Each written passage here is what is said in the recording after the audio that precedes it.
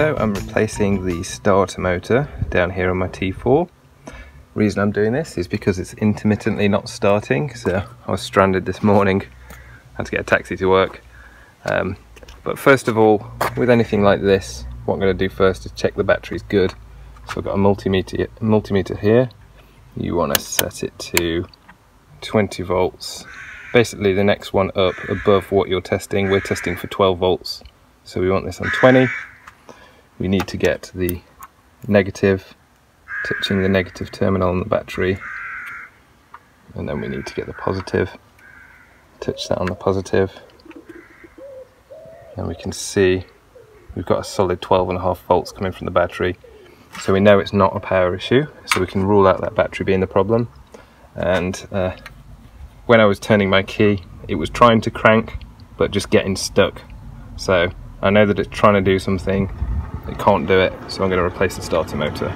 So the first thing you want to do with this is remove the negative and the positive from the battery, so that's completely isolated. And on a T4, we need to remove this airbox first, so I can get good access to the nut down there and down there.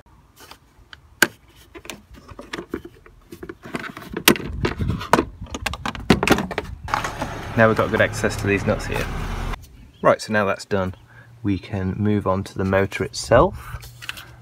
This is held in by 3 bolts. One is down there. These are 13mm bolts. One is just down there. And the other 2 are best accessed actually from underneath. 13mm bolt there and another 13mm bolt there. This is also holding this bracket on, so make sure you include that bracket when you refit the new motor. So you need to loosen these 3, this and the one at the top, and then the only other thing to do is to take off 2 wires. There's a positive and a negative, I believe. One of them is here. This is another 13mm bolt, that's the negative, which goes all the way back here to the battery. And then there is just a clip for the other one. You should be able to pull out. Oh! I'll try doing it from the top.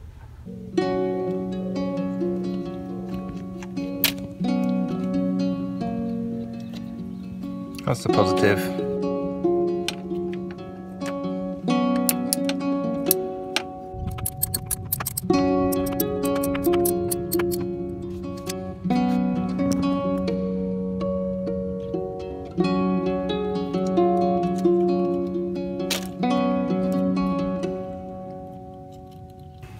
So now I've removed both the negative and the positive wire, I can move on to removing these 3 13mm bolts.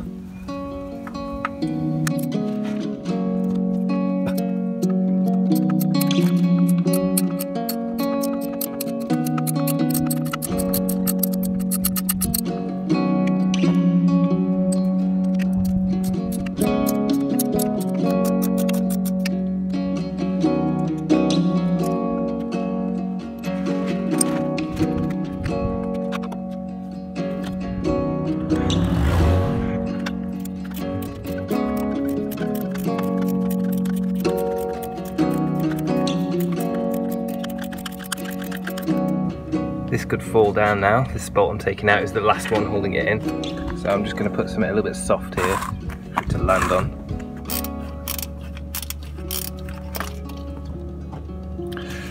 There we go. That's just fallen out and I've caught it.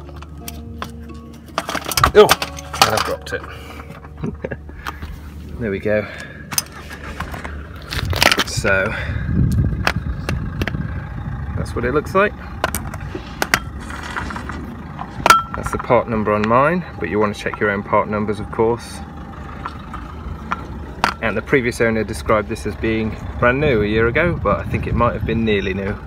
So nice shiny new motor. All I need to do now is I'm going to crawl under the van, try and get this lined up, slotted in place and then bolted in, and then I just need to connect the negative and the positive, and then we can fire it up, give it a test.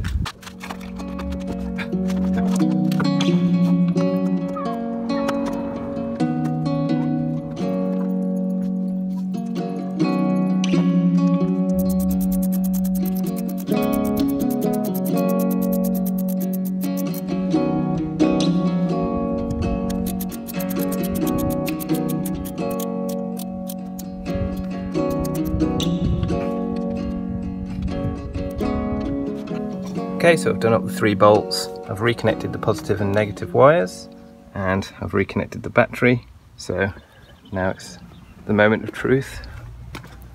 I am a little bit nervous about this. Put it in neutral, cycle the glow plugs, and here we go.